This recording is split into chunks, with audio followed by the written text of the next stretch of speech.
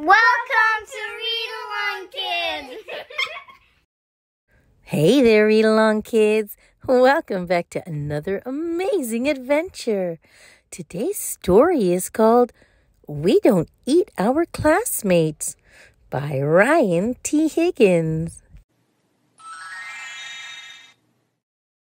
Penelope Rex was nervous. It's not every day a little T-Rex starts school. What are my classmates going to be like? Will they be nice? How many teeth will they have? This was very important. Penelope's mom bought her a new backpack with ponies on it. Ponies were Penelope's favorite because ponies are delicious. Penelope's dad packed her a lunch of 300 tuna sandwiches and 1 apple juice. Finally, the big day came. And Penelope Rex was very surprised to find out that all of her classmates were children. So she ate them because children are delicious. Penelope Rex, said Mrs. Noodleman, "We don't eat our classmates. Please spit them out at once." So she did.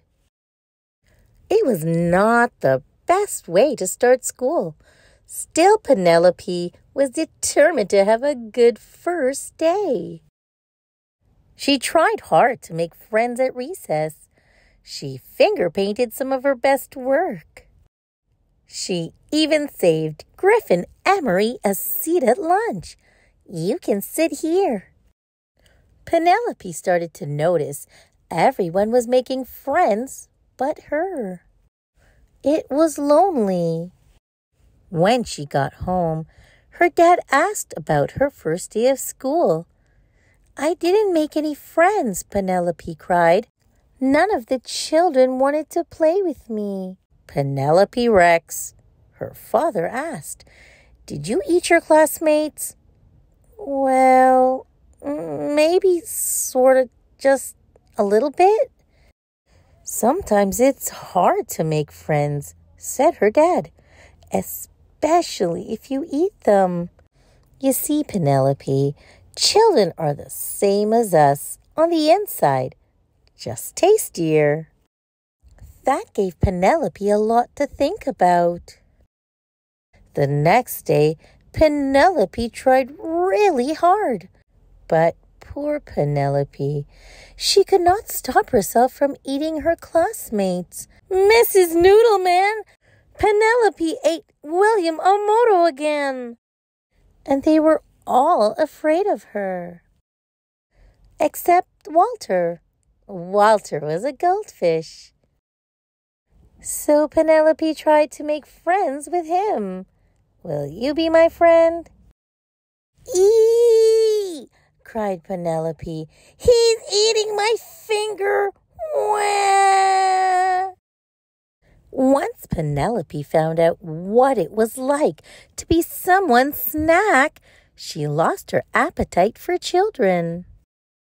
She stopped eating her classmates, even when Cece Woodman spilled barbecue sauce all over herself.